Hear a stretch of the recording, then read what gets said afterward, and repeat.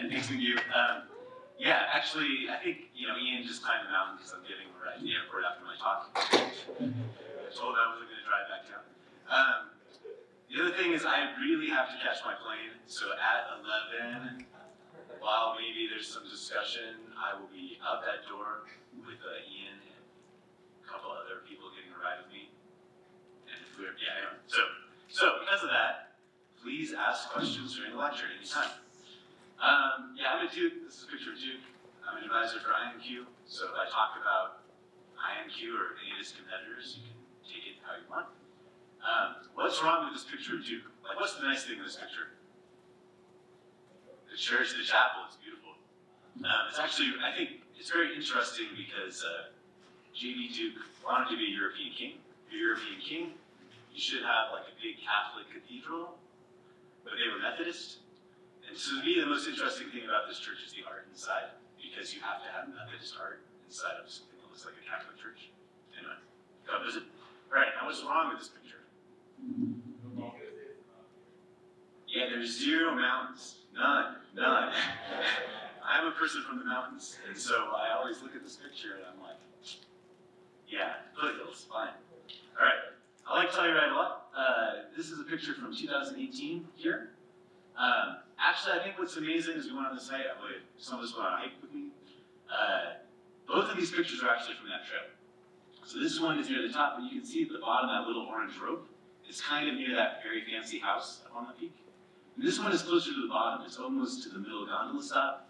And that was the day where the visibility was, you had to ski 20 feet away from people or you would never see them again.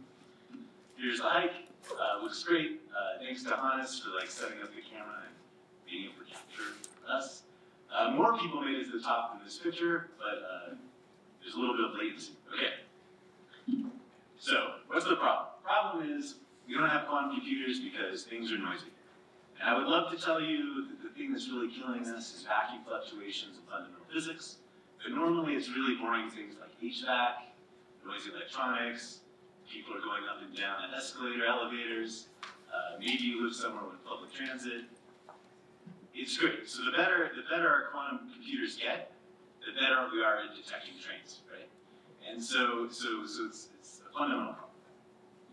All right, there are 2 ways to fix this. I'm at heart a scientist, so I think everything's a Hamiltonian. I think the whole world's Hamiltonians. But as we saw actually, from Peter's talk, the annoying thing is if you forget about just a little bit of your whole system, the part you're left over with is mixed, has some temperature, sort of noisy. And so we have to try to decouple our quantum computer from the environment, and we assume it's connected by some sort of interacting Hamiltonian. And so quantum control, which we do a lot of, also in my group and over time, we just try to average away this interaction Hamiltonian. That's not today. But I call this fighting Hamiltonians with Hamiltonians. So if we think about errors as being gates, so I like to think about it, you're in this lab code programming your quantum computer, and the devil is behind you also programming the same quantum computer.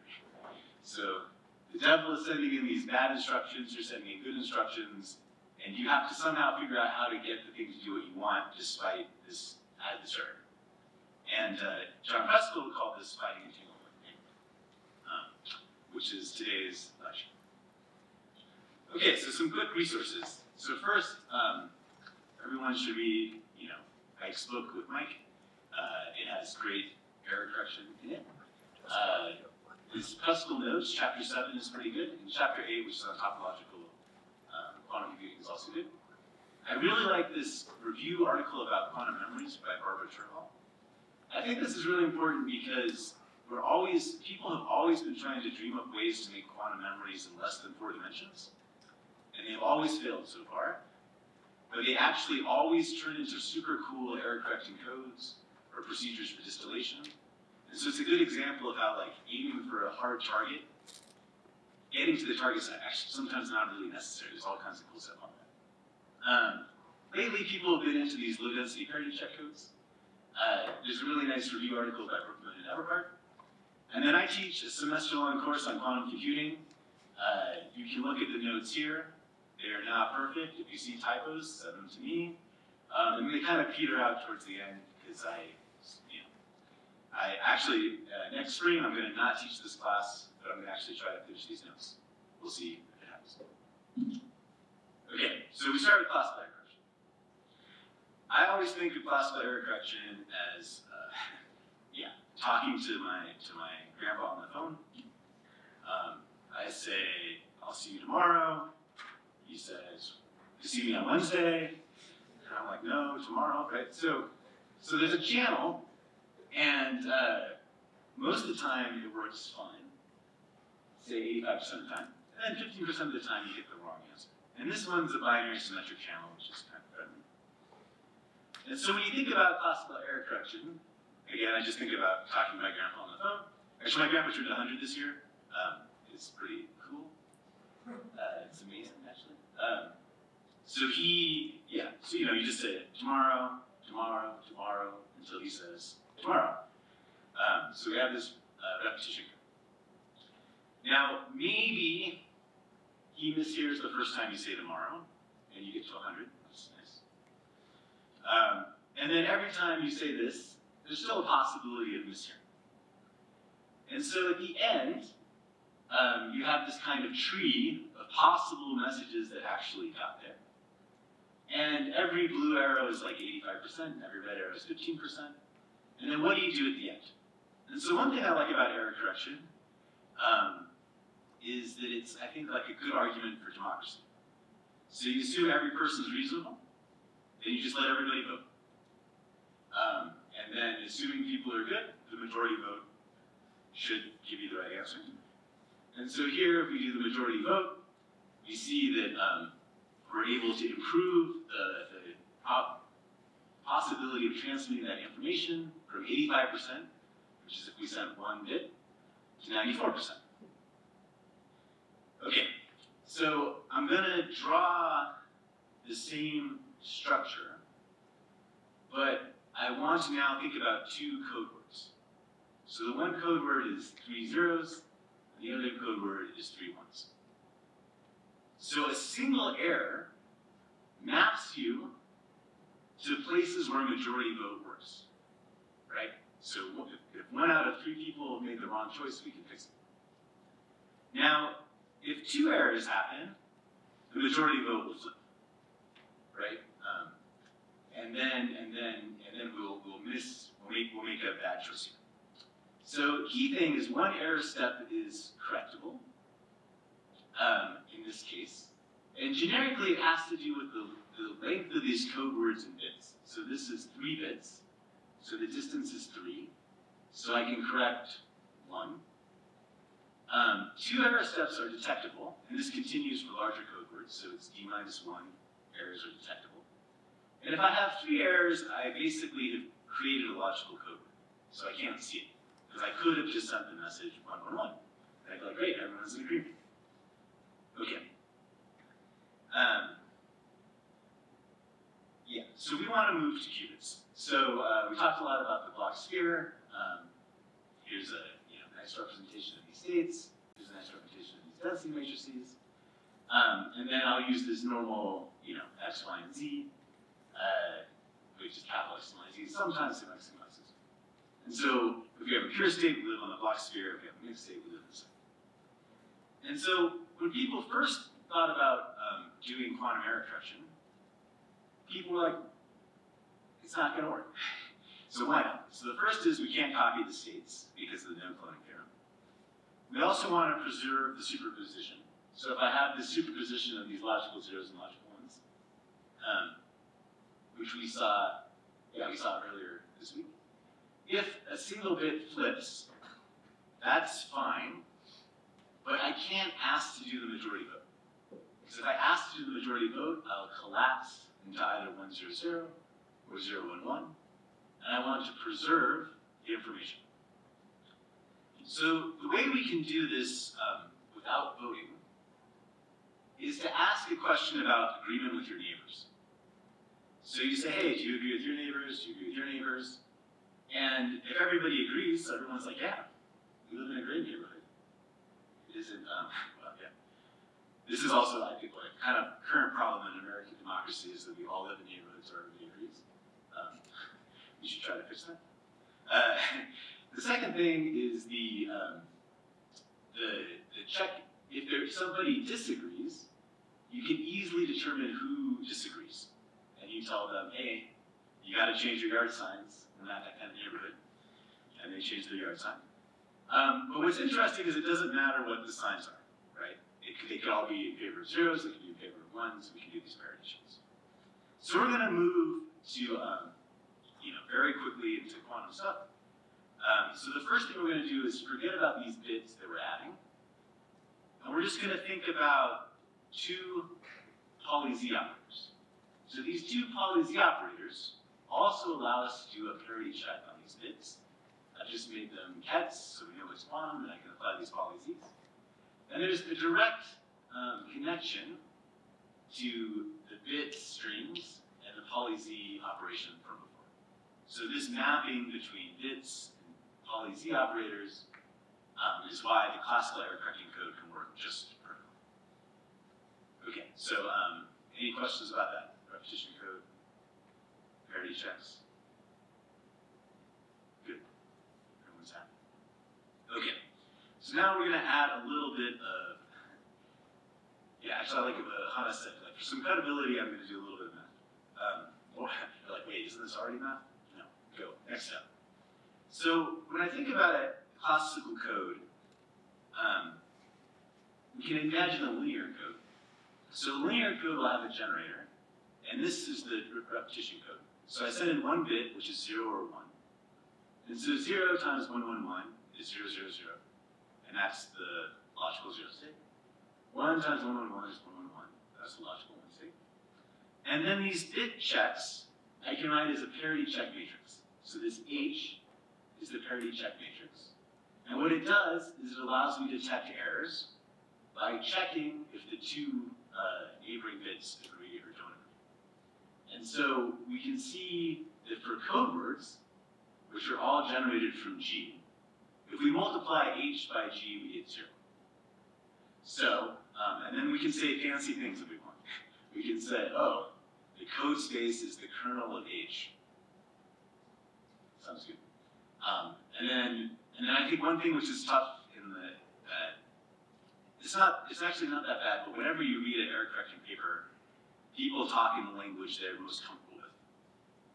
So I like matrices, so I usually talk about matrices. Actually, I like poly operators the best, so I usually just talk about poly operators. If I had to talk about matrices, I talk about matrices. Some people prefer chain complexes. And I'm always like, wait, you're just talking about the kernel of a matrix. And they're like, yes, if there's a kernel of a matrix, there's a chain complex. So when you read the literature, if you have trouble mapping things, just give me a call, and I'll be like, these things map like this. That's fine. Okay. So then how do we detect an error? So we have a code word 1, and then an error will be a bit flip. So let's say we have an error on this second bit, and that error is just the addition of 1 to that second bit. And now we have our parity check matrix. And then it's just linear algebra. So H acting on the code space 1L is going to be 0. So the only thing we have left is H times E2. And we get this 2-bit check, which says that 1 disagrees with 2 and 2 disagrees with 3. And so we know that's the error.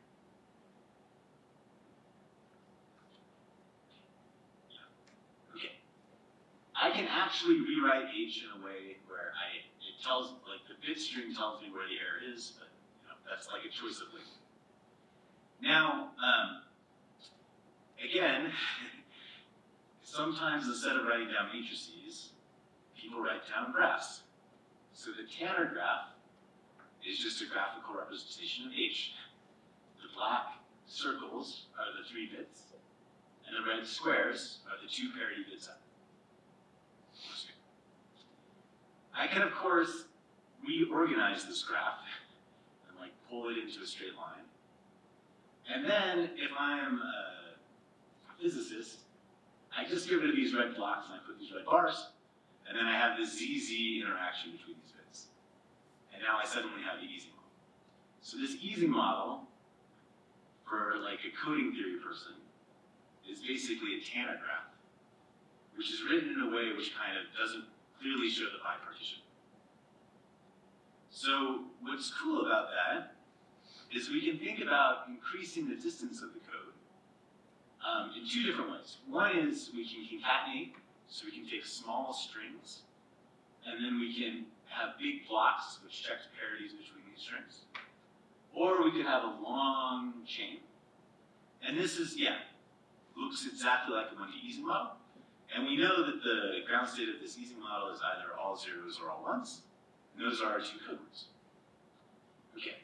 Now why does a 1D Ising model, what's the critical temperature of 1D Ising model? Since the quantum simulation workshop? 0. All right. And then Alex, why is it 0? Yeah, there's no finite temperature phase transition, which is the same as saying it's 0 temperature. Anybody else? Like, what's the? I know Alex knows. What's the? Entropy wins. Entropy wins. So basically, here's your Ising model. Now, those two X blocks, you may remember from Chris's talk. We talked about like domain walls. So we have these two domain walls in the Ising string. But those domain walls, from a coding theory perspective, are parity bits showing up in your parity check matrix. And so, thermodynamically, there are two problems. The first problem is that the domain wall in a 1D Ising model can move for free energetically. There's no penalty for it to walk along. And then the more important problem is, entropically, all of these domain walls will start forming, and then they all start moving freely, and pretty quickly you're totally screwed. So there's no phase transition at the end for finite temperature. So error correction is not thermodynamics, it's basically kinetics. So what we do is we see these domain walls, and we just fix it immediately. And so as long as the number of domain walls that start showing up is not so big or there aren't so many errors, we can fix and repair these domain walls by bringing them back together. But that, actually, yes, that's the, and that is the other thing. Lately I've been shifting more and more to like a classical error correction view of quantum error correction. But again, a lot of the papers are written by physicists. So it's like you have two charges, and the charges exist, and you bring them back together, and because they're each their own antiparticle, they cancel. So that's what you would say about these domain walls. Oh, these domain walls are some kind of quasi-particles. When I bring two domain walls together, they cancel. But really, it's like you look at these parity bits and then you fix them. All right, so as long as we catch these errors faster than they cause logical failures, life is good. So this classical error correction code with repetitive error correction for two distances was done by John Martinez's group just before he moved to Google. And they were able to show a suppression of these errors by going from distance 5 to distance 3. And more recently, they were able to go out to distance 25 using models where they've wrapped it around. And you see this thing that we all want to see in error correction is an exponential suppression of error with distance. And then this end part is actually pretty interesting. So this flattening out in their experiment turns out to be due to cosmic rays. So this cosmic ray will also be a problem for quantum codes, so we have to think about what to do about that. But it's pretty amazing, this classical code. And then I'll talk a little bit more about it later, but this is the quantum code, and you see a little suppression, but not yet. Well, one, you see we can't go very far in distance, and two, the suppression is not so much.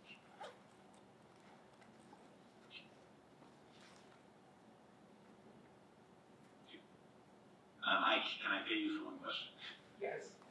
You actually suggested earlier that there's a relationship between error correction and phase transitions, but then you dropped the language of phase transitions. Does that language have any relevance for what you just told us? Yeah. So if I could make a code, which corresponds to a Hamiltonian that does have a finite temperature phase transition, then I would have a code which would be self-correcting if I can make a Hamiltonian. But if I wanted to build it in a fault-tolerant way, it would also actually be single shot, which would be worth a lot. I'll get back to single shot later.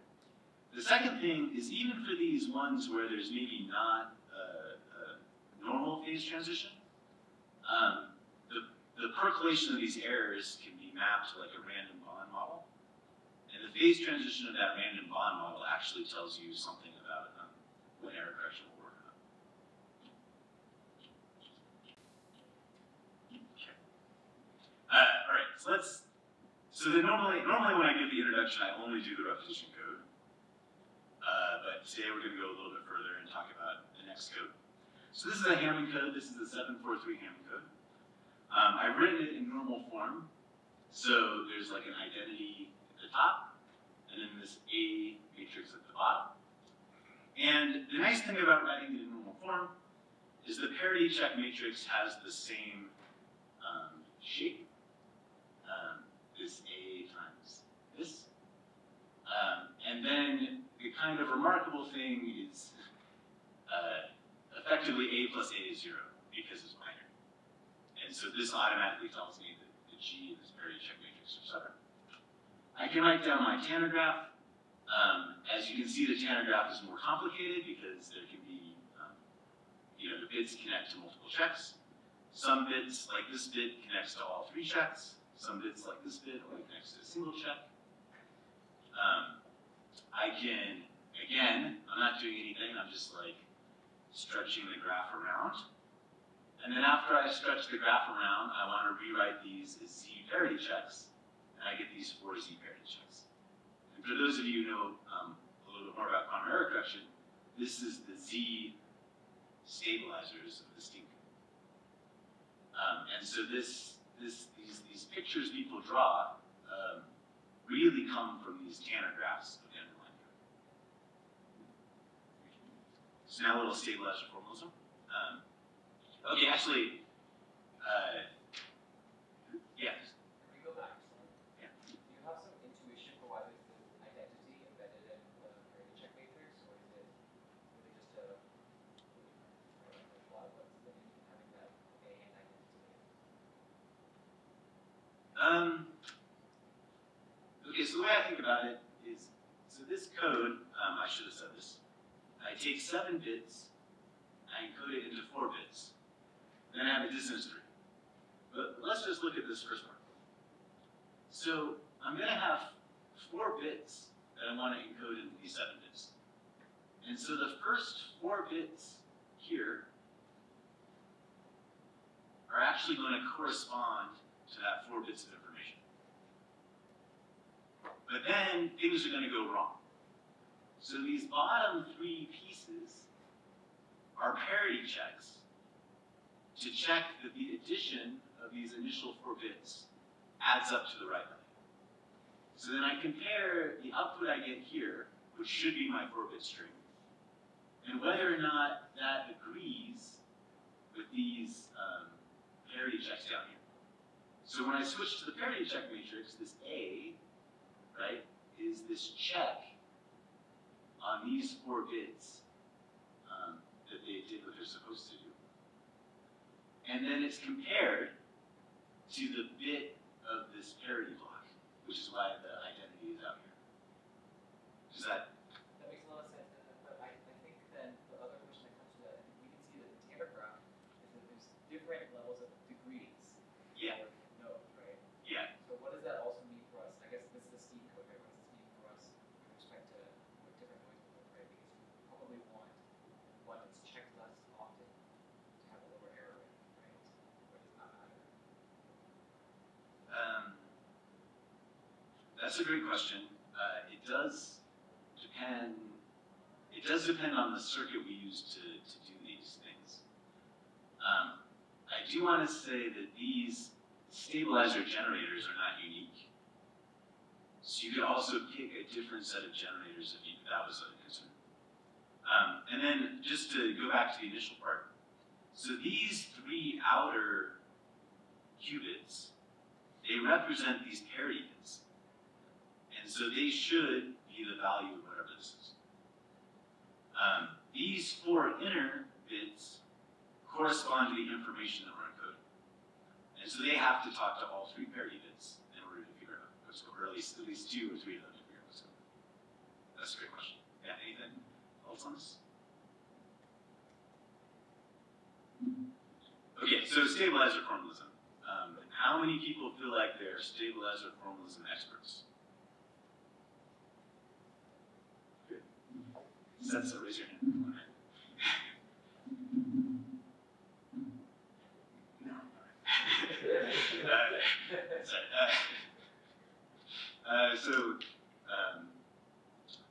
Yeah, I'm actually just trying to get back at you because he says I only listen to depressing music. But I guess that's probably true. All right, so we have poly operators. So poly operators will be, they have only 2 eigenvalues, +1 and -1. And they, I will write them. My notes, unfortunately, are inconsistent if I start labeling from 0 like a robot, or start labeling from 1 like a human being. But it should always work out. So sometimes I will only have, x0, and sometimes I'll put all of the identities in. I'll switch back and forth between these things. So a stabilizer state is some state which is stabilized by some operator m. So m, if m on psi is psi, it's a stabilizer of the state. For poly operators with n qubits, you have n commuting independent, right? That's the key thing. Independent poly operators will stabilize one state. And so we know about this if we just think about a regular bit string, 0, 1, 1, 0, 0, 1. It's stabilized by z, minus z, minus z, z. Because every poly operator cuts your Hilbert space in half. And so if I have a 2 to the n Hilbert space at n qubits, and I have positive outcomes for n independent poly operators, I've cut everything down to just one state.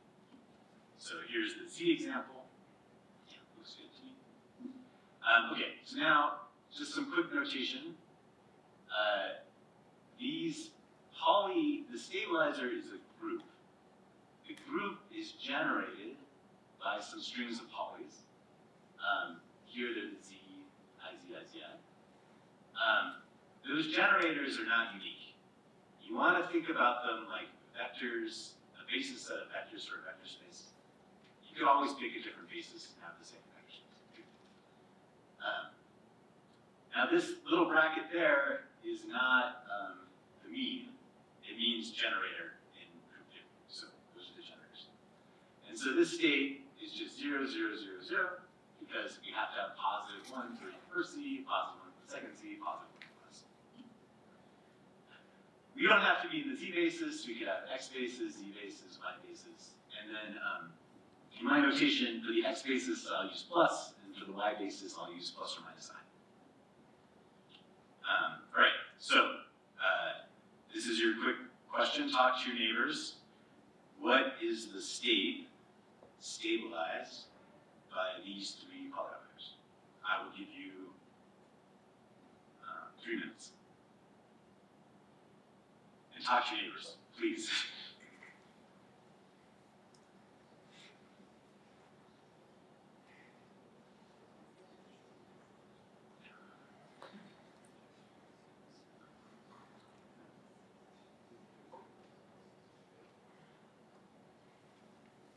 Yeah, so I am from the school of electron lecturing where there should be exercises during the class. So you guys are very quiet. If you're totally stuck, just ask me a question because other people are totally stuck.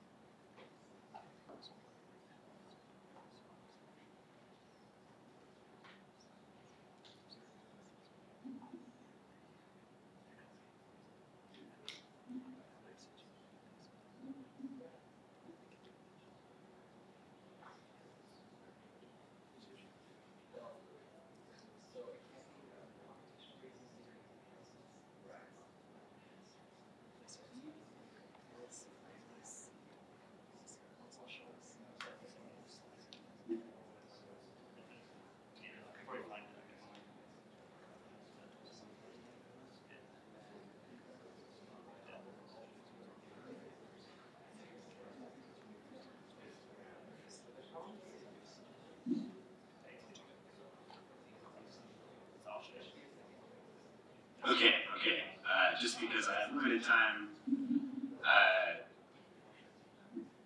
Do I have a brave volunteer? 0, 0, 0 plus 1, 1, 1. All right, now explain to our friends why is that? Okay, so I kind of manifested things.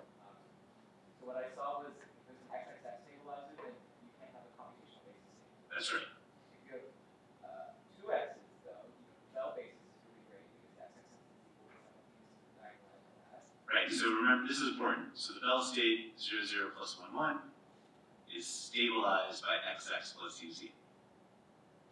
Continue, sorry. And then, well, yeah, the Bell states, and then you remove all of the non-even paired Bell states, right?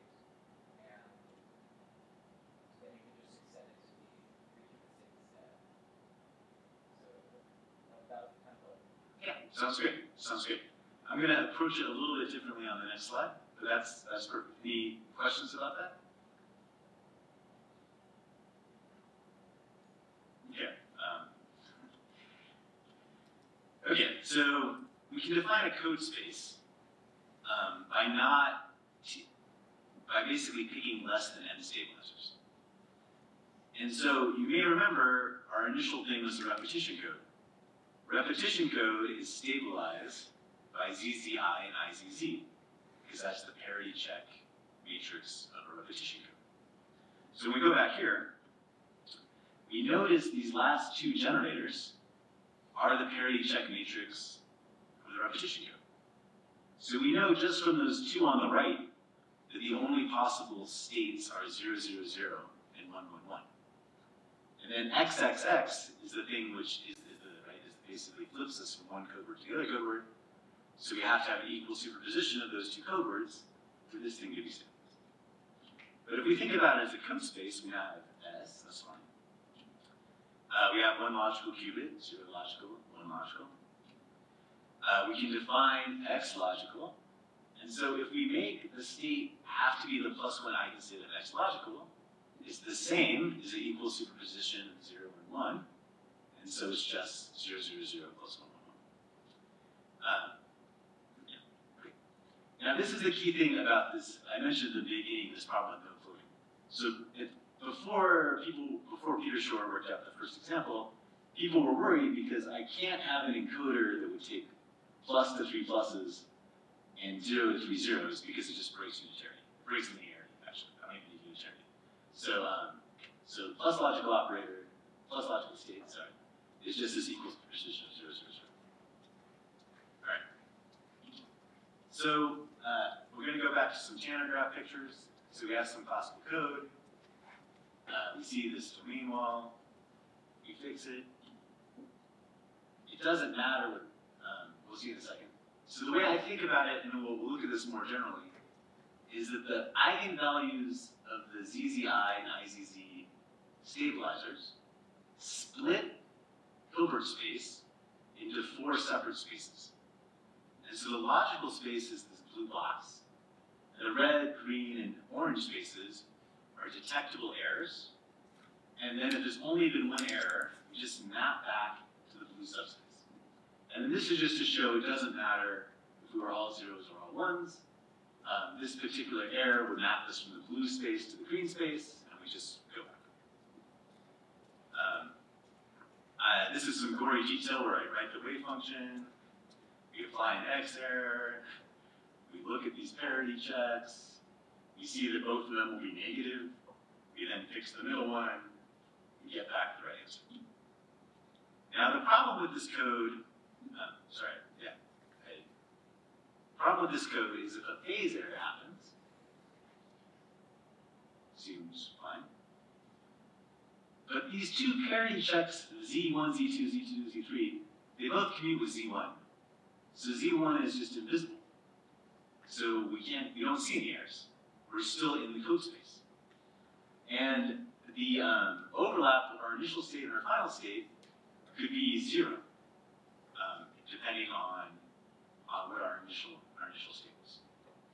And so the problem is that we have these two distances. So distance for X is great, it's like 3. But the distance for a single logical Z error is just 1 Z error. So classical codes are all like this, right? They only fix bit flip errors.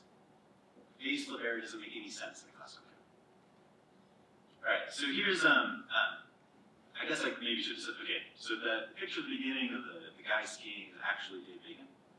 So Dave Bacon, a long time ago, had this nice idea, which is, well, we have other condensed matter theory models we could think of, and we could use those condensed matter theory models to build codes. So if I have an easing Z-type interaction, I can fix bit flip errors. So if I have an easing X-type interaction going the other way, I could fix Z errors. And this, this kind of, if I think of this as a Hamiltonian, people would call it a compass model. So you have this compass model. And so then the idea is, you know, an X error here breaks these two Z bonds. A Z error here breaks these two X bonds. A Y error in the middle breaks both Z and X bonds. And life looks good. And then I really like this slide because it's like a great example of lying through PowerPoint. So it looks good, but what's the lie in this plan?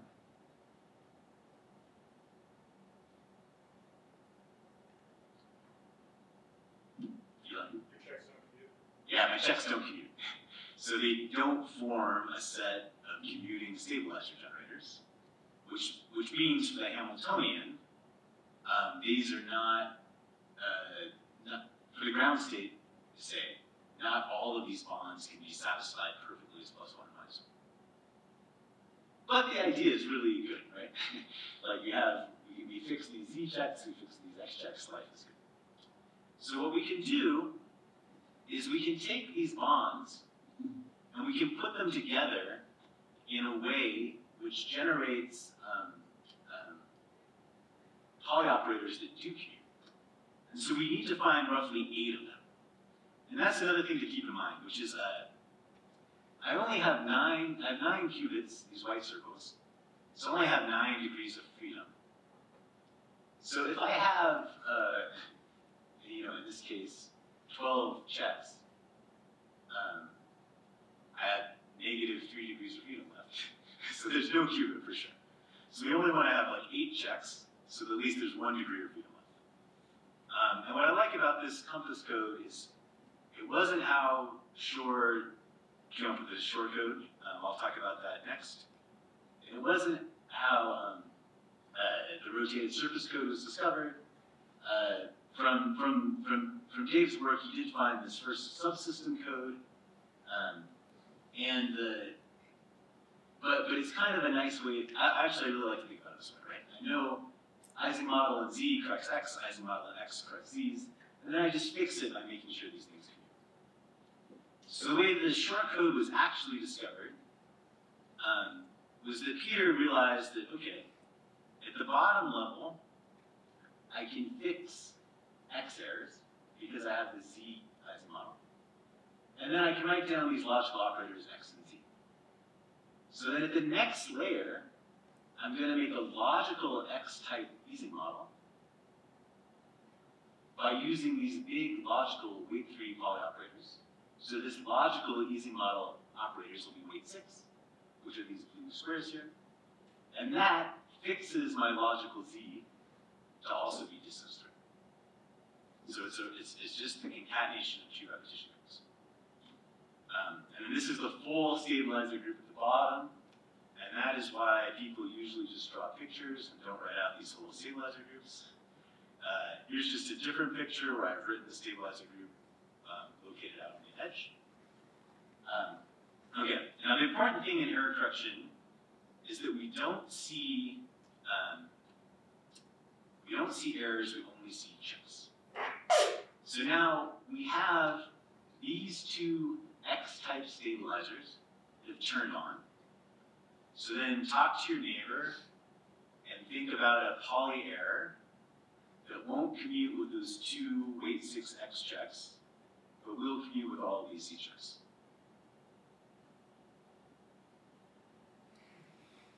And if it's too obvious, say, Ken, this is too obvious, come on.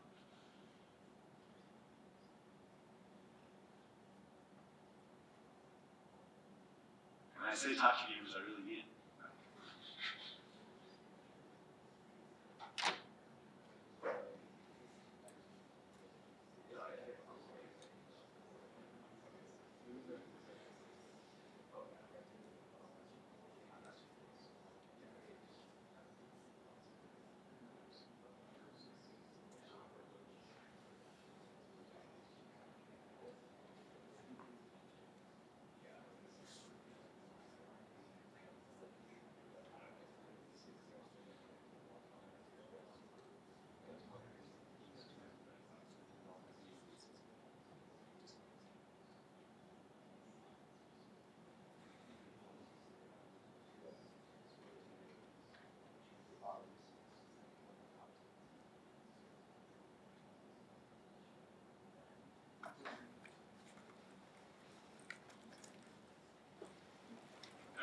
take my first, what's one thing that does this?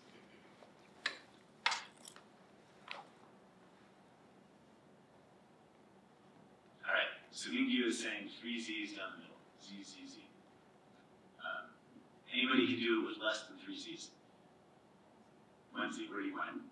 In the middle, great. Can anyone pull it off with 2 Z's?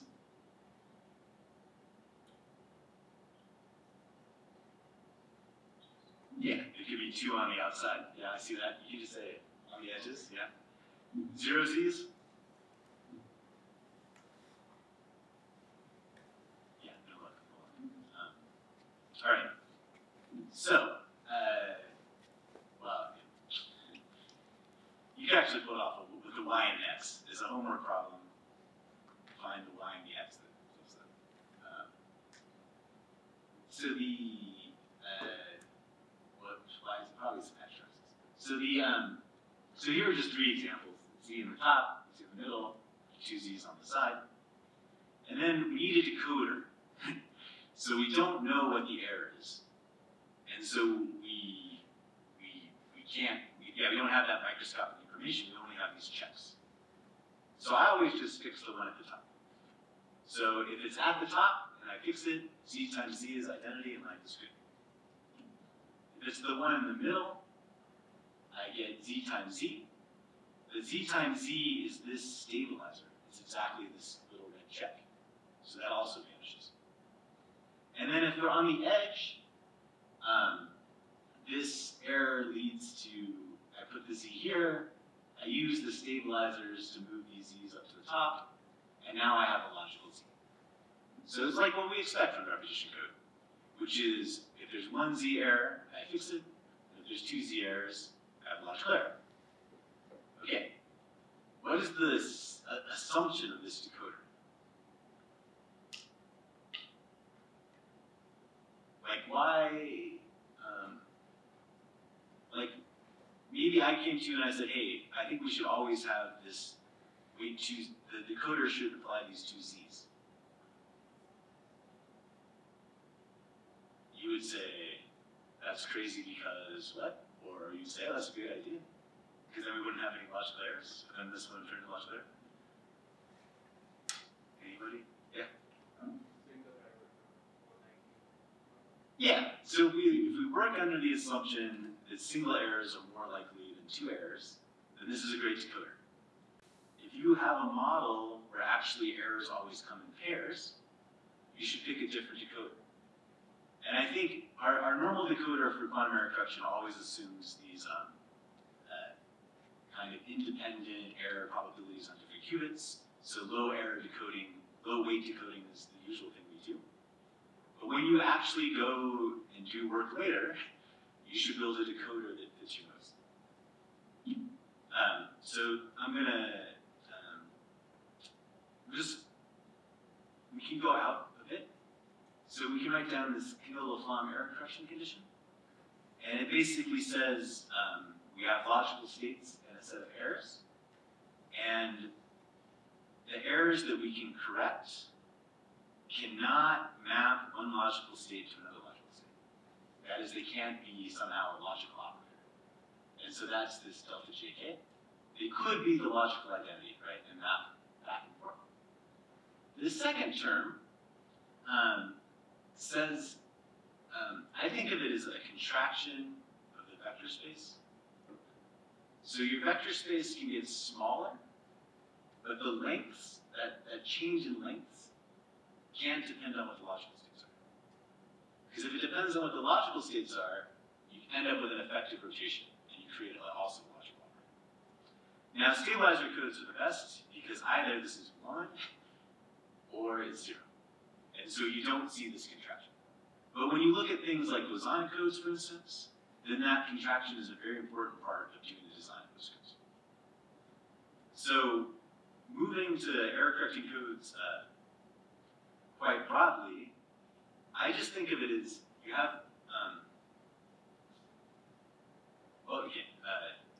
I'm going to soapbox quickly. Here's the thing. There are no qubits, 0 qubits.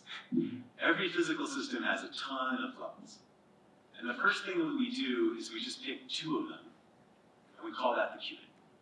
Sometimes people will be like, oh, Ken, what about single electrons?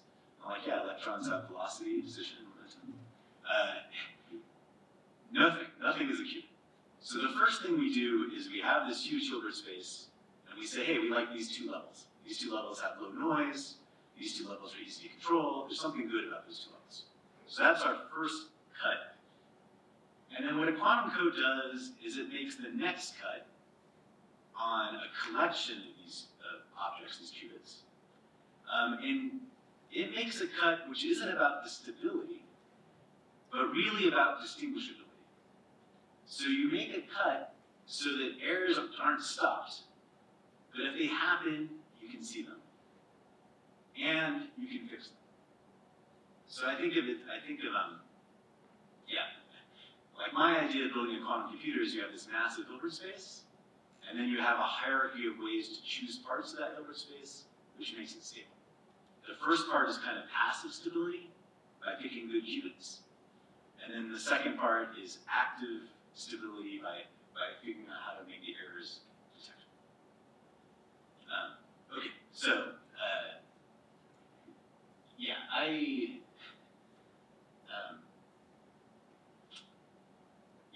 so normally we use double square brackets for quantum linear codes. I actually think it happened because of physical review. I think we used to use single square brackets. The single square brackets are how references are done in physical review. So when the physical review papers were put on, I think they added a second bracket. But maybe I'm wrong. Anyway, so I sometimes just go back to this old notation. So Shor is a 913 code. And so the question is, like, what is the smallest code that can correct a single error? And the way to think about that is we need to balance errors in space. And so each qubit can have 3 possible errors, x, y, and z. And I want to be able to correct all of them. And so then I have 1 plus 3 times n parts of Hilbert space I have to distinguish, times 2, because I have a logical qubit. And then the total size of the Hilbert space has to be bigger than that. So the smallest thing that I can fit this in is 5. I want to have a break, which normally would make you sweat this out.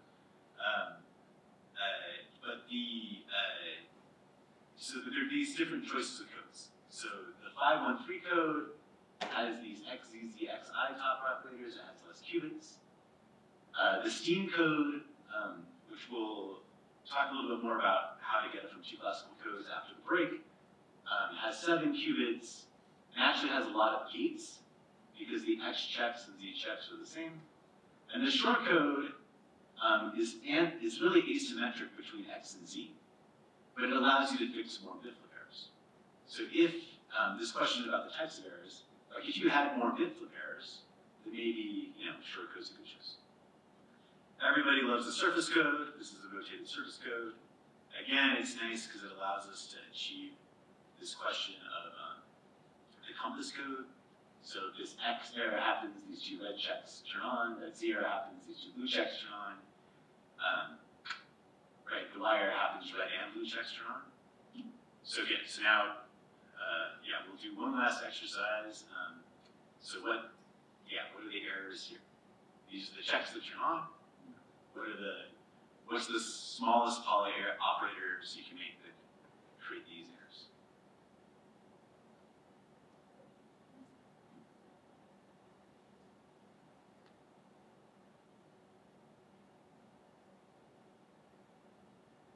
Stunned silence. Break is so close.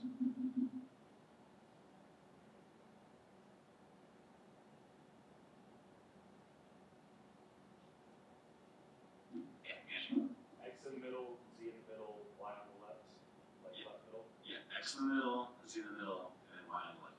So you can tell there's this Y error because the red and blues both turn on. So there's either an X and a Z, or a Y. And then here, we just flipped across X and Z. So please work that out. So now in practice, to do this, we have to make circuits, which we'll talk a little bit more about after the break. Again, this is just a diagram of the distance 5 code from our friends at Google. This is the gate sequence of Hadamard's and checks to measure these things. And then you see the kind of important thing we'll also talk more about is that the errors are not the same, they're not uniform. And so that's another challenge when reading the literature, is usually the more theoretical literature assumes all error probabilities are the same. But in actual reality, for the case of the Google experiment, the thing which is actually really getting them is their measurement error. So single qubit gates are quite good, 2 qubit gates are good, but the measurement error, it's like, I guess, a little bit above 99%. So on average. So so anyway, it's cool, but it's great. I think it's amazing that we were able to do this checkerboard code, and we can think about the errors that could exist on here. I'll leave this for you to puzzle over. Actually, the thing I do in my regular classes, I give people a distance 7 surface code, and I ask one person to make checks and the other person to decode it, which is actually a good exercise. You should try it out. It's interesting to see what people do. But with that, we'll take I guess a 5-minute break, 10-minute break. What are we doing? We'll take a 5-ish minute break, come back a little bit after 10. Okay.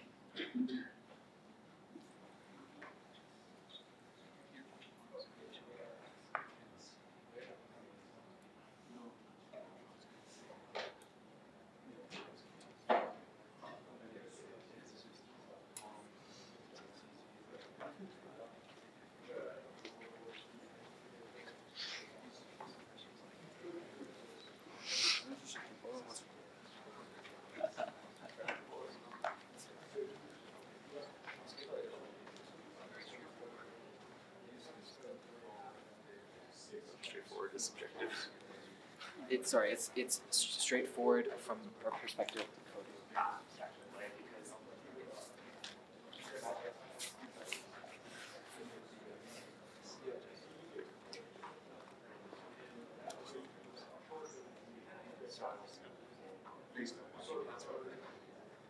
Not sure yet. We'll see. Leaving tomorrow? Monday. Oh, cool.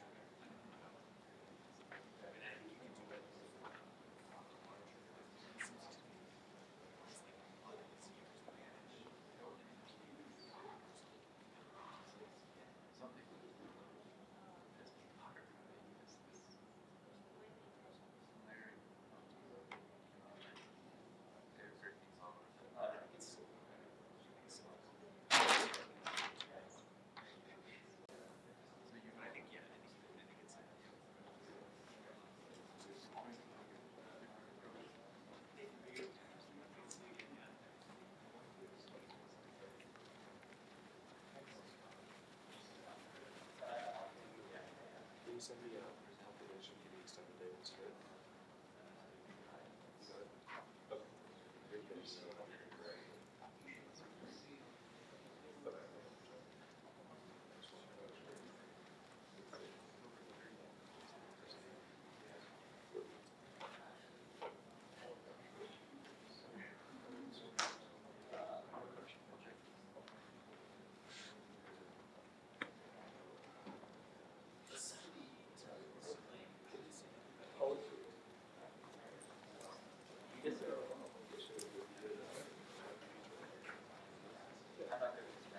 So that's why I'm considering trying to get like that.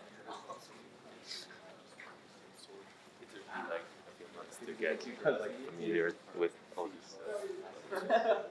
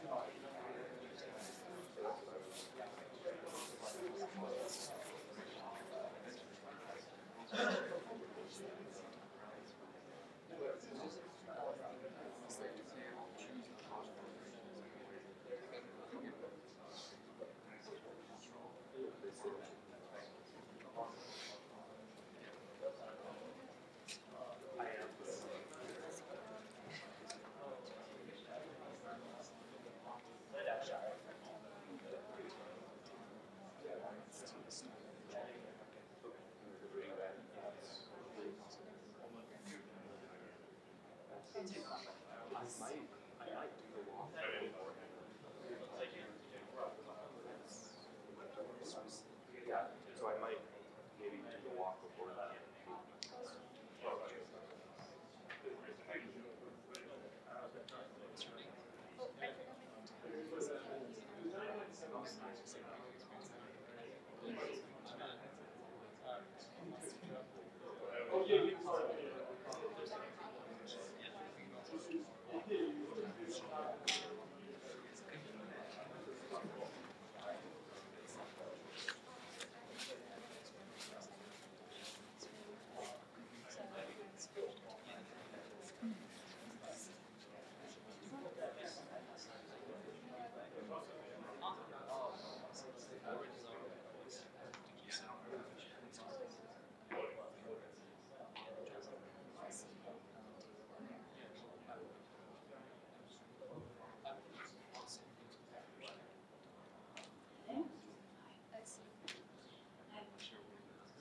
Yeah, a quick comment before we go on with the conjecture is, so there's a thing in probability theory which many of us are familiar with maybe, which is called the birthday problem.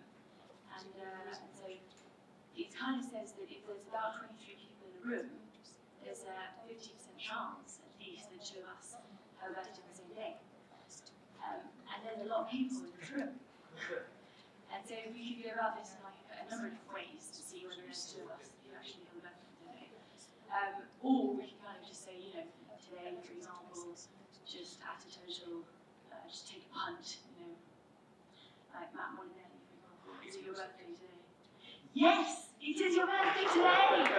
Well then, come up and collect some water.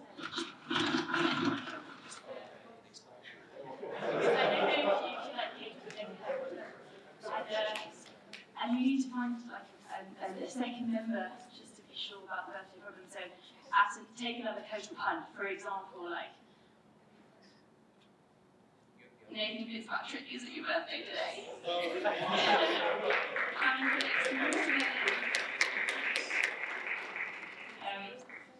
And is it by any chance like anyone else's birthday? No, or if it has, you have one more watermelon.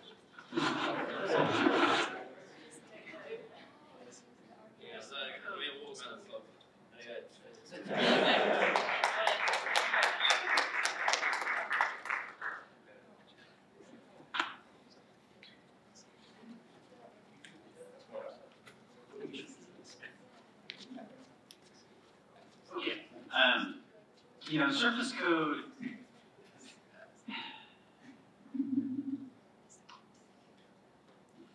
Okay, so here's this thing which is interesting. Surface code was invented in 1999, roughly.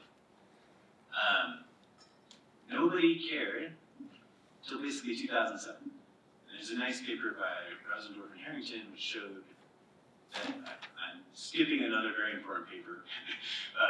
But Rosendorf and Harrington showed that you could do computation with the surface code with the super high threshold, and suddenly everybody cared. And it's kind of interesting to me because it took, you know, roughly a decade for that to happen. In the meantime, people did a lot of work on concatenated codes because they thought it was more practical. Surface code seemed kind of impractical from a computation point of view. So I think it's useful to think a little bit about like where can we get other codes from. So I'm not going to go too much into CSS codes because you can read about CSS codes in Russell's notes in Ike's book. It's very common. So it stands for Calder, Banks, Teen, and Shore. These codes came out roughly in '96 or so, or the initial codes. Robert Calderbank is my colleague at Duke, and I talk to him all the time. And I think it's part of the reason why I personally move more towards just doing the error correction coding and forgetting about the mapping to physics. But he always draws these pictures. So the top thing, F2n, is like Rn. It says you have n bits in a vector, or a field. And the code is just it's basically a vector space of that larger vector space. And the way a CSS code works is there are two codes. The second code is a subspace of the first code. And then the dual codes, which correspond to vectors that are orthogonal to the original code, allows you to generate both the X and Z type operators. And what's nice is the X and Z type operators are totally distinct. So when you look, I should not have done this, but like the short code, the steam code are both CSS codes. Obviously, surface code is CSS code because all the checks are X and Z, whereas the 513 code is not because it contains X's and Z's and X's. Now, so just as a quick example for the steam code is really nice because C2 is C1 dual. And then I think that to me, at least for me when I first started working with these binary fields, is that basically the inner product of a vector with itself can be 0. And so a lot of these dual code words are in C1. And then what happens in the dual code is basically the generator and the parity check matrix change jobs. And I would say my main arguments with Robert is like which one, if we can agree on which one is the generator matrix, which was the parity matrix. And then also, as a scientist, I like column vectors, and as a mathematician, he likes row vectors. And once all those things sort out, everything's fine. But it's a nice thing. So you can see. So what I want to point out to you is that these vectors here, which are weight 4, end up being the stabilizer checks because they're embedded in these H parities. And this one, which is weight 3, becomes the leftover logical operator between C1 and C2. And that leads to the steam code. And again, I'm skipping it. I'm not going into any more detail about this way of constructing CSS codes because there's a lot of good resources everywhere. And normally, if you take a quantum error correction class or have the quantum error correction part of your quantum computation class, there should be a little bit on CSS codes. So in 2009, Tillich and Zemmour introduced a different way to take two classical codes and make a quantum code. And these codes are called hypergraph product codes. And so to do this, what we're going to do is we're going to take two Tanner graphs, and we're going to stick with our main example, which is a repetition code. And I'm going to draw them suggestively as, you know, this side and that side. And then obviously what I'm going to do is I'm going to take a product. So this is a graph product code, because these are just graphs. But it works fine. So the rule is the following. So in this lecture, classical bits are usually represented by these black circles, and then quantum bits by these white circles. So whenever two classical data bits come together, they become a qubit. Whenever two check bits, the red bits, come together, they become a data qubit. If a black check, or if a data bit multiplies by a check bit, it's going to become a z check. In my notation, it means it's made out of z operators that'll look for x errors. And then if it's the other way around, so there's kind of a non-conductivity, right? So if the red guy multiplies by the black guy, we get a blue extension. So then I just do that. Yeah, actually, if you have pen and paper, just take a second and try to write down what this empty line is.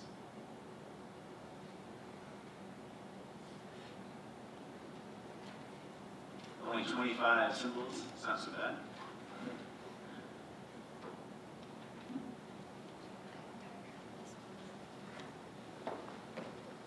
And then I'm assuming that the column here is the left multiple, the thing on the left.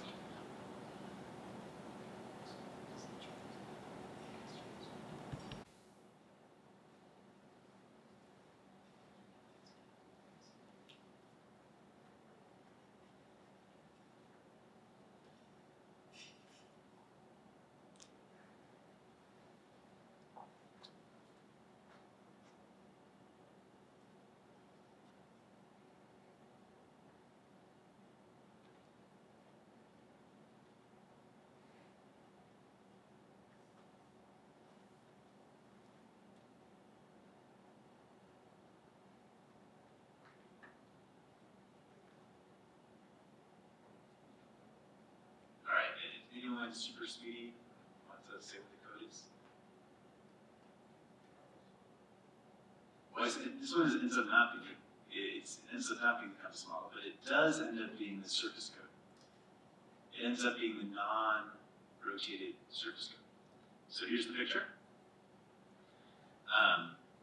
And then this is the connections. I skipped the rule about connections, but you can see things sort of connect like you would expect. And because of the rule about the connection, the red checks and blue checks will always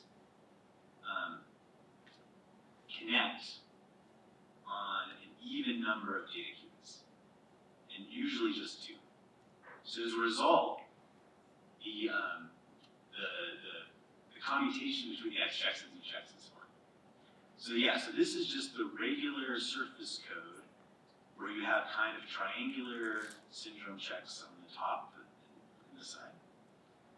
And then you have two types of boundaries, blue boundaries and red boundaries. So what's cool about this, again, this is not how the surface code was discovered at all. But it really highlights that you can really think of it as a product of two repetition codes. And this also, I think, kind of highlights the weakness of the surface code, which is the logical operator is going to correspond to those underlying classical codes. So that distance is going to go like L. But the overall number of qubits you go is going to go like L squared. And so I think to me, what's funny is the surface code is also a CSS code. And I could write down the C1 and C2, which correspond to the surface code. But no one ever has. And the reason why is the C1, which is the surface code, which would lead to the surface code, is a terrible, terrible classical code. No one would ever use it, ever. And so it's like it's a missing, it's interesting to me. So it's nice from a physics perspective, because we can think about these excitations and charges and things moving around. But from a coding perspective, it's just okay. So what's nice about these hypergraph product codes is that you can take any two codes and you can like put them together. And the number, this, also in the spirit of Schwab, just double check that this equation is right. My notation differs a tiny bit from Tillich and Zimmer, and so, but I think it works out. But basically, right, the number of qubits has to grow quite a bit. What's amazing is the number of logical qubits grows like the multiple of k1 and k2. And then the distance is kind of a problem. So it's either the distance of 1 or the distance of 2. But in reality, you really just have two distances. You have an x distance and a z distance. So if you have more x errors or you have more z errors, it makes sense to build one of these codes that has a larger distance for the error that's more likely. Now, if I assume that I have super good classical codes, which in this case I mean both the number of encoded bits and the distance are linear in the number of bits, then when I work through this math, you basically now have m data qubits. You have O of m logical qubits, which is great. But the distance is limited to be the square root of the number of qubits. So surface code is off. Surface code is L squared 1 L, because it's not a good code, and so the number of encoded qubits is low. But this kind of square root of n problem was like a real problem for a long time. So, so what I want to, so this is a little bit of a detour, but you'll see we'll pop back in a second. Okay, one thing which drives me crazy is I go to the, I'm always trying to get people to do error correction. And people are always telling me, Ken, we can't do error correction, you need thousands of qubits. And then I always say, like, why? Like, why do you think we need thousands of qubits? I'm like, well, I heard 1,000 qubits. So this 1,000 qubits number basically comes from this 2012 paper by Feller et al. They say they want to get to like really low logical error rates of 10 to the minus 14, 10 to the minus 15. They assume that our physical error rates can't get much better than 10 to the minus 3, which may be true. And then they calculate how many qubits you need using this equation. So the logical error is equal to the physical error divided by the threshold. There's this constant that was missing in Rob's talk, but it's close to 1, it's fine. And then raised to the distance of the code over 2. So when I take the log, this distance allows me to calculate how many qubits I need based on the error that I want, and basically the and then the physical error. So the bad news of this, so the good news of this plot is that error correction exponentially suppresses error with distance. The bad news is you actually see that P, being right at threshold is really bad, but P significantly below threshold, you don't gain that much if it gets much smaller, because it comes in logarithm. So going to 10 to the minus 4 would be great. Getting to 10 to the minus 5 for this particular code may not help much. The thing which really matters is D. And then for the surface code and for hypergraph product codes in general, we have this problem that D is equal to square root of the number of qubits. And that's where the 1,000 comes from. The other thing which is missing in this is that this is just like 1 qubit. So then I have 1,000 qubit overhead for this 1 qubit from here, the 1 and 1T. So when this paper by Tillich and Zimmer came out, it wasn't, they're excellent coding theorists. And I think to me, the paper which really illustrated what the one possible game could be was this paper by Kovalev and Kryatko. Because it makes it super concrete. So say you have 450 qubits, and they're in this surface code with periodic boundaries, so it's a Tor code. Then you have 2 logical qubits, and the distance is 15. Now, if you make a different hypergraph product code, this is actually a hyperbicycle code, you'll see the stabilizers go from being these little wait for stabilizers to these much more extended, wait 4, 5, 6, 7, 8 stabilizers. The logical operators become smaller, so they end up being, in this case, distance 5. But now you have 98 logical qubits. So that's a big trade-off. So if you live in surface code land, you live in a very tiny parameter space. When you start to think about codes that allow you to encode more logical qubits into the physical qubits, you can then make these trade-offs and say, do I need to do more error suppression, or do I need to have more qubits? And then this is actually a place where making the physical error lower can help, because these thresholds are generically lower than the surface code. But it's cool. It's cool. I think it's good to think about. So this question of finite rate codes, where we could have both constant depth and constant rate, all these things. There's a nice paper by Daniel Gottesman in 2013, where he basically says should be possible. But lately there's been a lot of really cool work which has allowed people to reach this limit using these different types of codes. And so that's, I think, super promising. And in fact, over the pandemic, sorry, I have it later. So I should say on this code from, I've lost the set. I don't know why I don't have the citation on this slide. But this paper from Microsoft with codes with thin planar connectivity, they're able, if you get to an error rate of 10 to the minus 4 in their paper, you could encode 50, you only use 50 physical qubits to encode the logical qubit. You get the same error rate of 1,000 logical qubit surface code or heavy code. So that's an example of one of these things. Everland. Yeah. Everland. Everland is, Everland, Delphos, and Tremblay. Yeah, I haven't later. I usually have it just stuck to this picture, but it somehow, anyway. So anyway, over the last couple of years, it's been amazing because there's suddenly a series of works which basically starts from hypergraph product codes, makes some small changes and transformations, and leads to quantum codes that have this asymptotically linear property, which is very cool. And there's like a gazillion. I just find it really interesting because once somebody found one example, suddenly everyone could find examples. And this paper by Yamasaki and Kawashi I like a lot because they don't do anything fancy. They actually just use concatenated codes.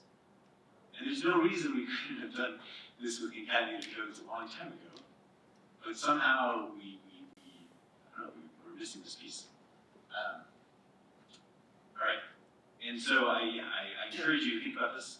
The other thing that I'm always thinking about is these kind of decadal things. So surface code was invented, but wasn't really useful for a decade until we had a way to do good error correction, etc. These first good codes, at least with good encoding rate, from Tillich and Sinwar, from 2009, we didn't really have really good examples until basically 2020. So, so two things. One is, think about things which seem maybe not so practical right now, and try to imagine in a decade what it would take to make them practical. Try to do that. But then also, things are, it also just takes time for these ideas to bubble over. So make sure you're following these things. Okay, so,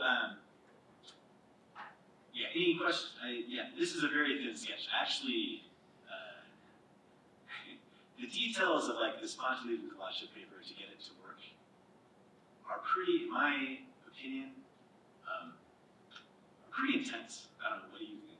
Like, Very intense. they're very intense. This Yamasaki Kawashi paper I find pretty relaxing. But I don't know any way that I can actually explain the Ponte and Kalasha paper in the time I have remaining, so I have to stop here. But any questions about binary codes? Yeah. That I don't know. I know.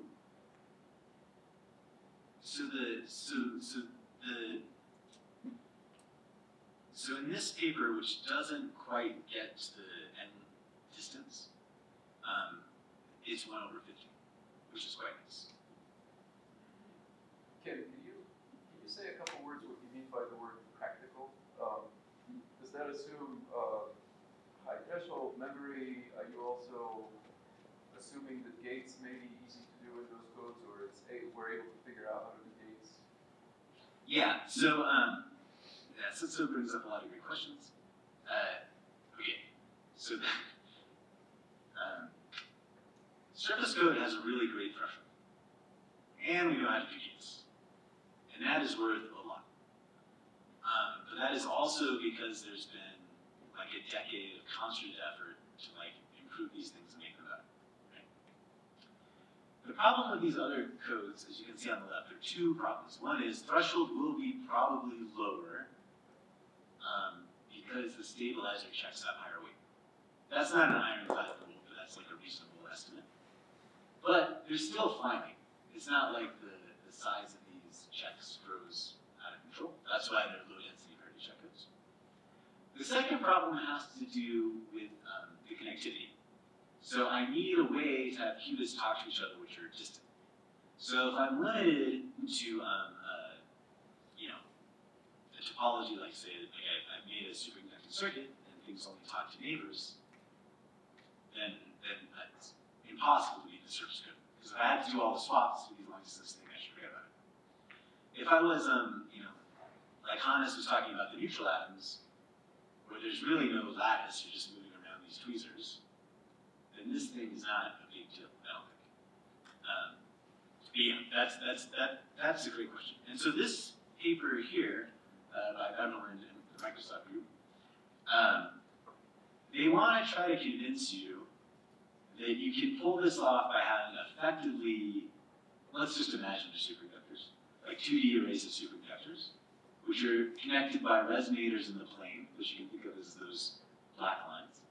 And then you need some resonator connections to up and bottom. And then I'll say my usual joke, and hopefully they'll keep forgiving me. What I really love about this picture is the top layer has almost no lines, so it looks really quite friendly. And the second layer, there's a ton of lines. There's no reason that second layer couldn't be on top, but if you put the first layer on top, it looks routing problem looks much nicer. Anyway.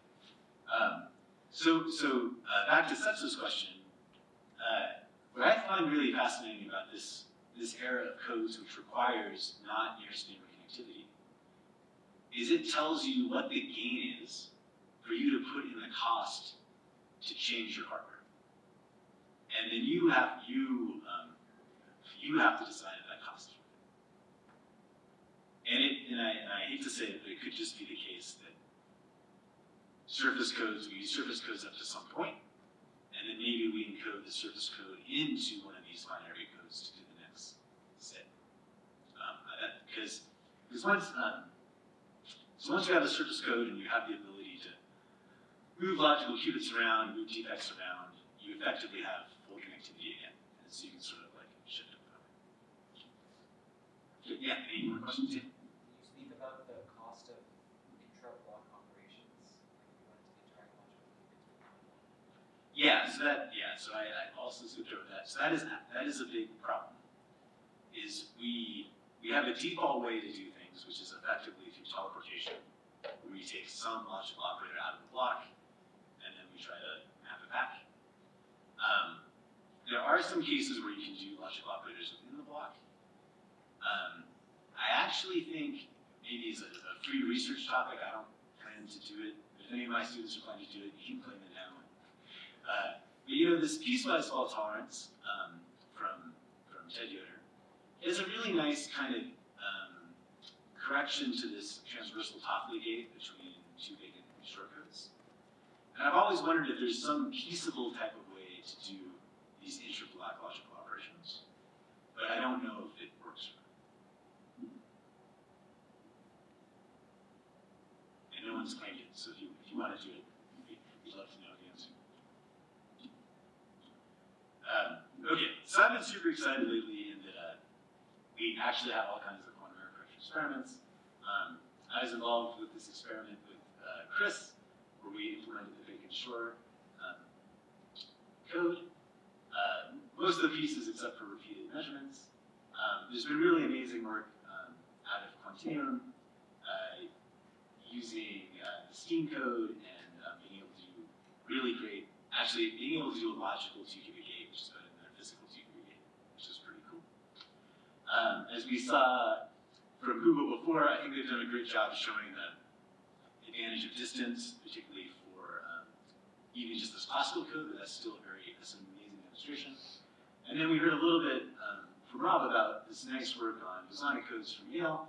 This is an example of like this GKP code. I'll take a little bit of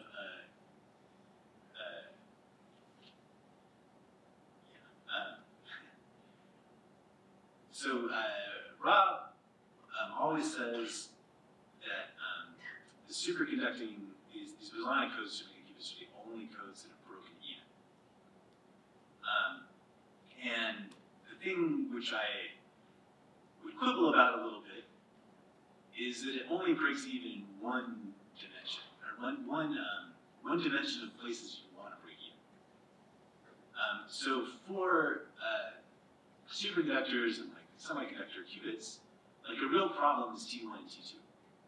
And so when they think about fixing errors, they think about increasing the memory. But when you work with like neutral atoms and ions, you never worry about the memory. It's like it's just not on your list of problems. Your problem is gates. And so you want to break even with these gates. And so what's true is the bosonic code is the only code that has really shown a better, like a really nice increase in T1, T2. But you can see on this plot that it came at the cost of span. They've lost their contrast with their qubits in exchange for having longer time.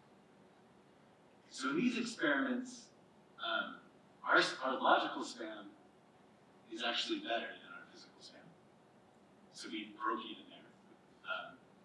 And then again, like I mentioned, in this Quantinuum paper, they actually showed that a logical CNOW is better than a physical CNOW. So they broke even there. And then the thing which is really true is nobody has broken even on all of these pieces, right? So what we want is the experiment where we like break even over all these things. And that's a small quibble. If you're watching it later, Rob, I apologize.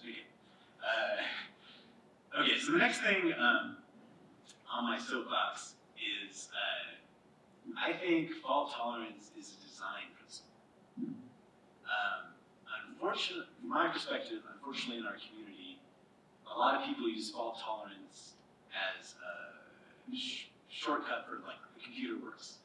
The quantum computer works. It is fault tolerant. But I actually think, I personally think that's not as useful. Because fault tolerance is a design principle we borrowed from classical design. And it just says that as long as less than X things go wrong, the thing still works perfectly. But you cannot, limit the number of things that go wrong. So it's just a design principle for making things better. So to do that, you have to decide on what your faults are. So typically we choose these poly errors because we have these nice poly codes. When we pick the codes, it's going to limit our operations. We have to think about how to do fault-tolerant operations. So we usually have transversal gates and same magic states. And then all of this leads to things getting better if we're below some threshold.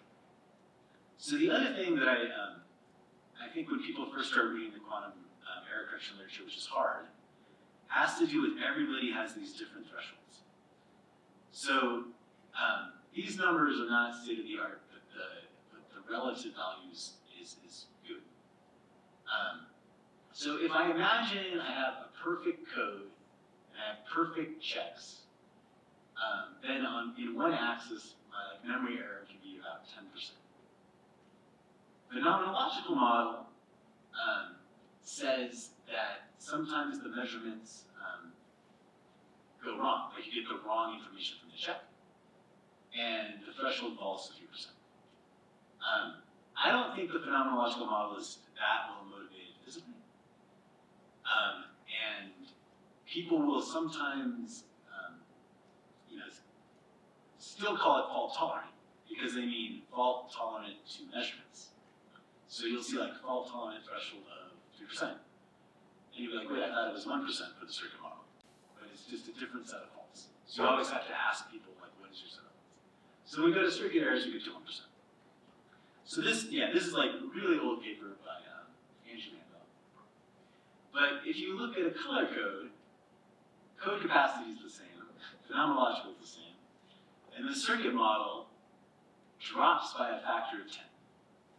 And so I think one of the hard things about, particularly when we think about new codes, it's relatively easy to calculate code capacity. It's more challenging to calculate phenomenological, and it is very, very hard to calculate the circuit model. And so how do you decide which things are worth calculating in the circuit model based on these earlier calculations? And I think just this simple example shows you that it's hard to tell. It's actually hard to tell. So these next couple of pictures are from Guillaume Duclos-Yancy. He was a grad student with David. I really like them because they get across like what the real problem is like. So at the beginning, when we have small codes, and I say, oh, this check one pad, this check one pad, and then we can sit down and play with it. But when we get near these thresholds, the checks here on the left, you can see where the errors, the X and Y errors, have created these errors on the surface code. In this picture, the qubits live on the edges. Z checks live on the faces, and X checks live on the vertices. But you don't have that error information. You just have all of those syndromes going off on the right. And then you have to build a decoder which uses it. So one thing which is really nice about the surface code is it has this minimum weight perfect matching decoder, which is relatively efficient. And we just try to make little blue-green links, which bring the domain walls together, cancel the quasi-particles, and make it as small as possible. We try to move the domain walls as small as possible, or the excitation as small as possible. But you can tell that as you get close to the threshold, like the difference between the minimum weight on this side and the weight on that side is pretty similar. This one fixes it, and that one on the right leads to logic error. Right? So that's in terms of practicality, back to Dr. Tody's point, one other advantage of the surface code is the decoder is actually quite nice. And when we think about these other codes, I'm thinking about the decoders itself. All right, but this is just the code capacity 10% error threshold I was talking about. So Guillaume also made this nice picture, which tries to get across the time part. So in time, you're going to see these errors come and go. And measurement errors will be like errors show up and errors go. If the charges corresponding to the defects move around, you see them move around in time. And so we have to do this three-dimensional model to try to understand how what is the threshold at the circuit model where all of these pieces can go wrong. Beyond that, we actually have to think about the circuits. So we'll go back to this small surface code. And I just want to measure this check 11. And there are these 4 qubits, 0, 1, 3, 4. And all of these control knots commute with each other. So without errors, these circuits are exactly the same. And then I'm going to put in a very mean error. So I put in an X error in the middle of this check circuit. I can't see it on the measurement. It doesn't exist there. And it leads to 2 X errors on the data. And so my student, a long time ago, Utimita, she was interning at Microsoft with Chris Soria, they showed that for this rotated code, that there's a massive difference between these two things. Because when this X error propagates up the Z knots, you either get 2 X checks this way, or 2 X checks up and down. Or X errors up and down. You don't see errors, you just see checks. And now our decoder assumes we have a minimal number of errors. So what does my decoder do on this top one? I have 2 Z checks that are disconnected and have a check, or like picture on quarterback Grover, or should my decoder put 1x or 2x's?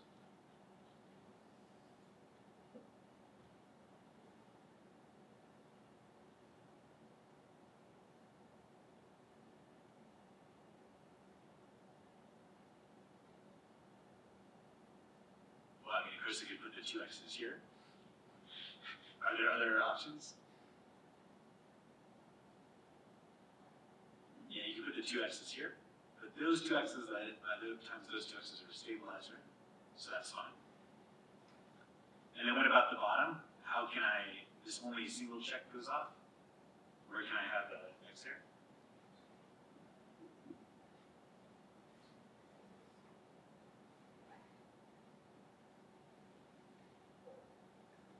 Yeah, anybody?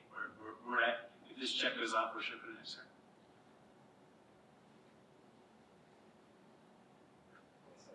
Yeah, on 7. So when I do this one's fine, and this one generates a logical error.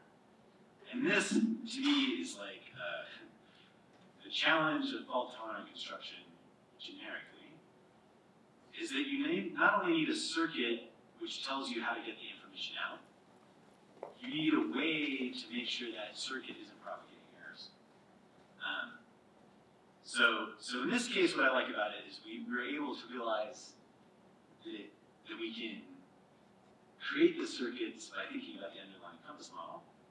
And my student Shilin, who's now postdoc at Yale, so it's a series of things. So we first realized for short code we could pull these things off.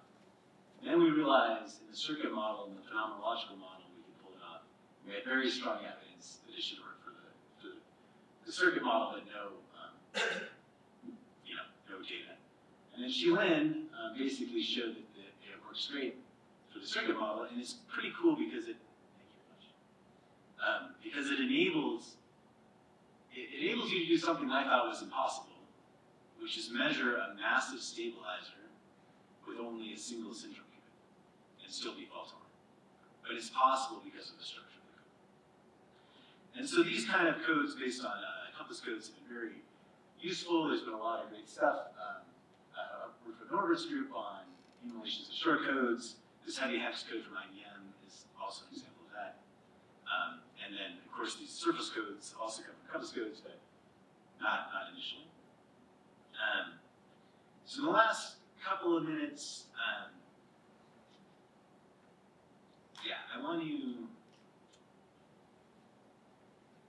I want to say a little bit more about experiment. I have way too many slides, so I'm just going to skip through some things. But kind of like lessons learned from trying to do this big and short code with Chris's group. So we have ion traps in an array. We get these nice traps from Shandia. We can control all the ions. We put it in a box that looks like that. We took all the data during COVID, so all the experimentalists were basically at home. They just went in once in a while with a laser. So this is Chris's group, and his research scientist postdocs and students at the time, Marcus Satina and Crystal Miller, are now also faculty members at Duke. So the way it works is we have this 15 ion chain. We encode into the vacant shore qubit state, and then we were able to do some operations. If you think about the things we could do, we could encode, we could do the measurement, we could do logical gates, but we weren't able to do this multiple rounds of error correction. Yeah. So now I'm going to skip some stuff. So the one thing I want to point out is the fault-tolerant gates are often transversal because you apply all of these operators, and if one goes bad, it's just one error. You can always apply a logical operator directly. There's nothing that stops you from doing that. So you could apply a logical operator in this case by making a very high weight rotation, which we just did. So when we think about codes, usually we have easy gates, which are a canonical example of like Clifford operations. And then we have transversal code deformations as also kind of easy gates. Hard gates canonically is this pyruvate T gate. And then we have things like magic state distillation. So the idea, following, from Ike's nice work on how teleportation is basically all of quantum computing could become teleportation. Somehow, if I have just the right state, this magic state, and this is an example of where I wish I was in charge of naming things, because in 2005, it's super hard to get a job in quantum computing. And you're going around giving job talks where you're like, well, if you had these magic states, everything would work. It's like it's terrible. They sell you a beanstalk, and anyway. But if we can make good magic states through distillation, we can actually go up to the steady state. And I think the thing which is my personal impression is all these examples I know of, they're basically always at least two codes. There's a code which is the main code for memory and doing most of your operations, and then somewhere there's hidden a second code which makes the hard gate easy on that code. And then you gotta get these two codes to talk to each other. So for example, in more work by Beverland Kubica and Sora, distillation starts with these T states, but if you look at that distillation circuit, it is the decoding circuit for a code in which T gates are transversal. Or, you could imagine going from a 2D color code, which has transversal Cliffords, to a 3D color code, which has transversal T's, and basically apply, like most of the time you live in the 2D code, I always imagine this pyramid as like a giant spaceship that comes from outer space, lands on the Earth, allows you to do your T gate, takes off again, comes back. And so in the end, this cost is very high. And I'm sorry I lost the edge of it. So this is from Rutinsky's game of surface codes. And basically, this cost of doing the non-Clifford operations dominates these fault-tolerant quantum computations. And thinking about ways to route them and do them faster and easier is really critical. But I still think, again, there's like more room to explore. Because you're not only exploring one code, which is like the memory center code, we should also spend more time exploring the second code, which is like what operations are available, and whether you need just one second code or you could have actually multiple codes. Okay. So this, So why did we not do repeated measurements? I mean, the real reason is at the time we didn't have intermediate measurements. Secondary reason is that our stabilizer measurements weren't great. We would get kind of like 20%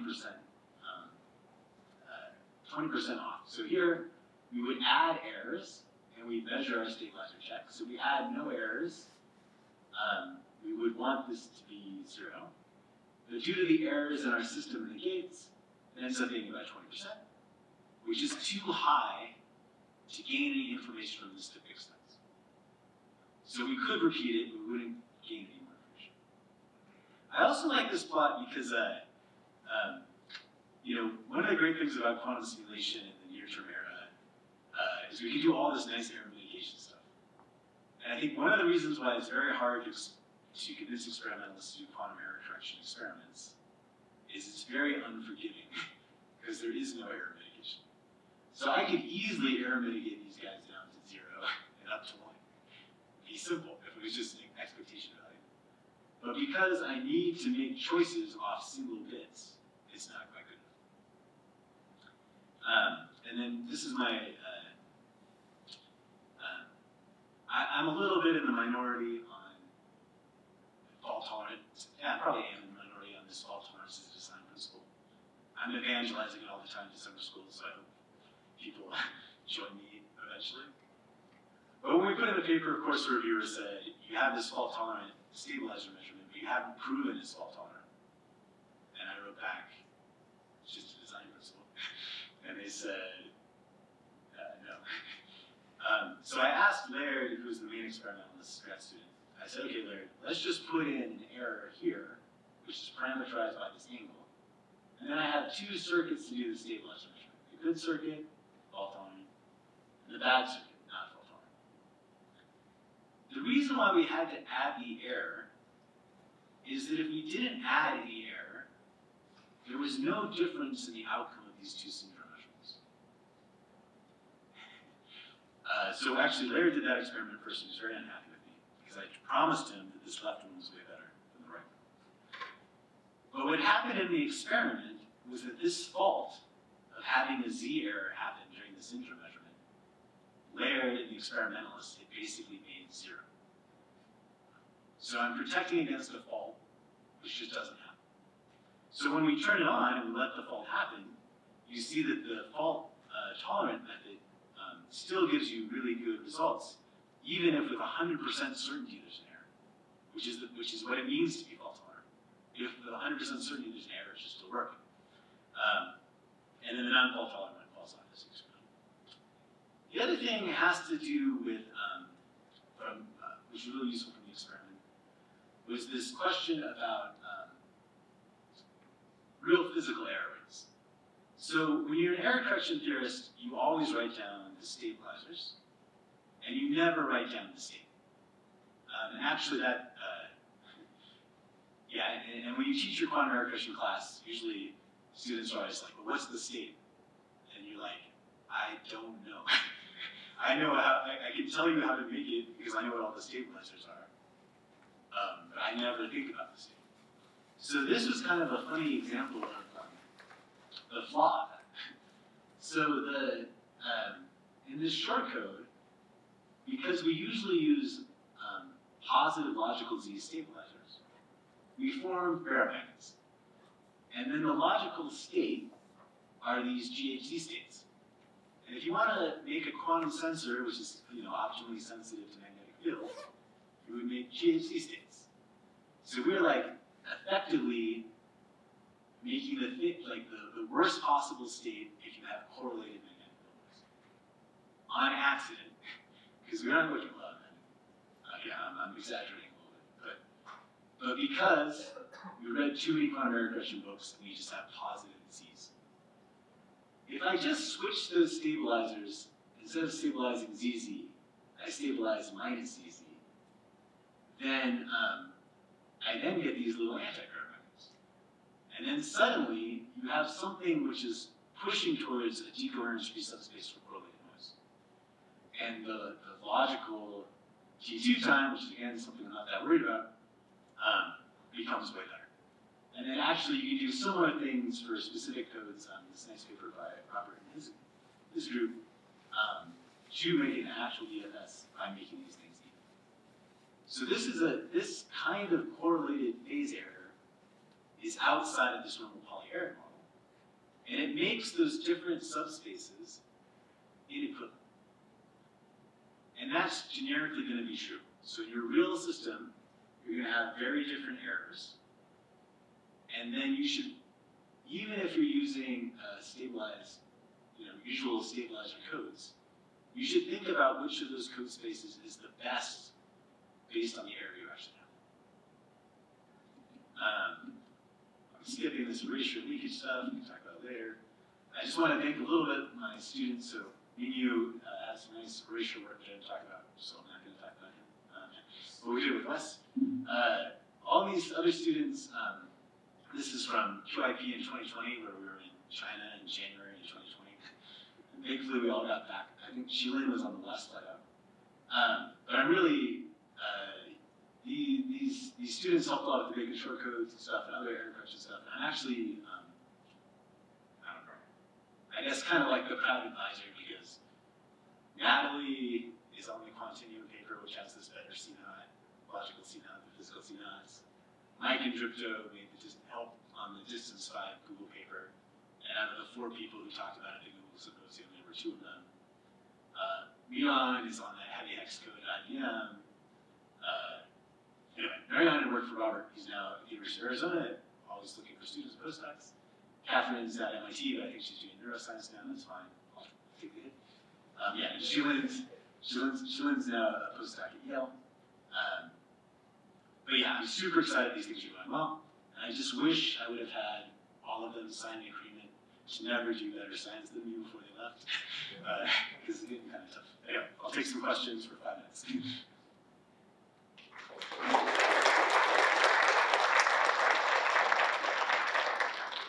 Yeah, there's the reference. Yeah. What are your thoughts about bias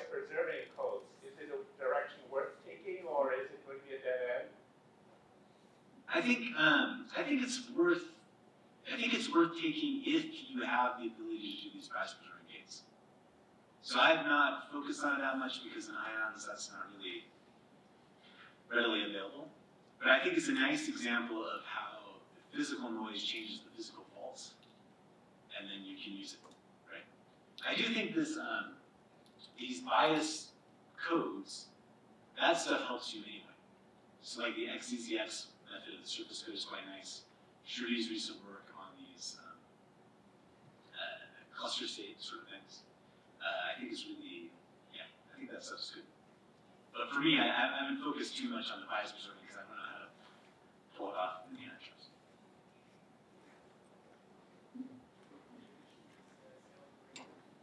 Oh yeah.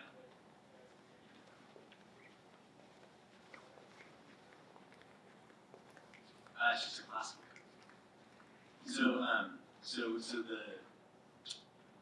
the 40, in some sense, right, you can think of the surface code as just two 1D isomals, which is why it doesn't have which is why it's Hamiltonian, doesn't have like a critical temperature. But the 40 toric code, which is from this Dennis Katai's press school paper, which was a really important paper for Professor Harrington, they showed in 40 it would have a phase transition, but it's basically because you stuck together two 2D isomals. And I think it's still an open question if you can pull it off in 3D. So there's evidence of you can get kind of close. And so, for example, the cubic code, it's kind of close. But the cubic code turned out to be great for distillation. So to me, that's and actually Dave Bacon's original plan for the compass model was he wanted a self-correcting memory. And it led to subsystem codes and all kinds of other stuff. So I think, so back to my main soapbox point, is it's amazing, like, you try to build this quantum memory, it never works. But the thing that's fallen out is often great. So I recommend everyone continue trying.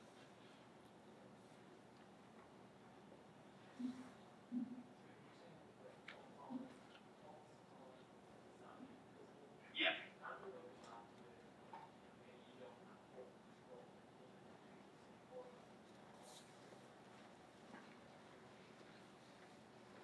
Yeah. Yeah, so I do think, for example, error mitigation where you mitigate on falling out of the subspace is kind of a fault-tolerant procedure. It says that you can detect, right? Because each of those simulation subspaces in the quantum simulation space, you can basically think of as code spaces. So maybe you're trying to simulate a molecule. The way we often do it, you don't they're giving you an error which adds an electron or removes an electron. And if you can detect that at the end, that's an example.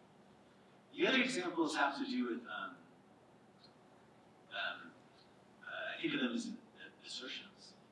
So yeah, motivated by work from Marnosi and Nanjao, you basically add a little circuit, which is kind of like a flag circuit. But you're not doing error correction. You're just using this flag circuit to check that within this block, no fault is happening. So those are some examples.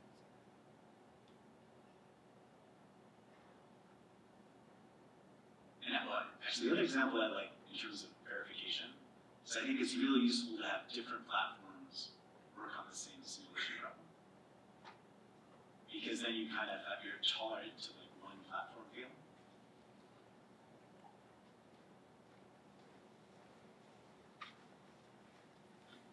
Can you go back to the slide with the pH talking about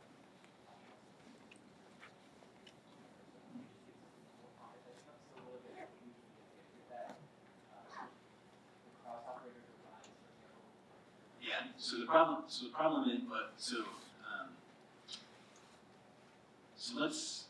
let's just have unitary operators. So if I have a unitary Z rotation, which is at the same angle, because of the stabilizer, basically makes all of the z's on that line equivalent. That angle rotates 3 times as fast. And therefore, I get out of the code space 3 times faster. And that's why GHZ states are good for the sensitivity. And that's why this other negative Z stabilizer is better here, if I have that correlated data. Now, it also works in a dissipated regime. So if I have a Lindblad operator, in which I have a correlated T2 over the qubits, then this has also this problem that the T2 of the GHZ state will be much faster than you expect from multiplying the individuals. And for us, basically, the magnetic field noise is spatially correlated, and so that's the thing. So the magnetic field noise, which is so fast that it looks to us like dissipated processes, it's still correlated in space.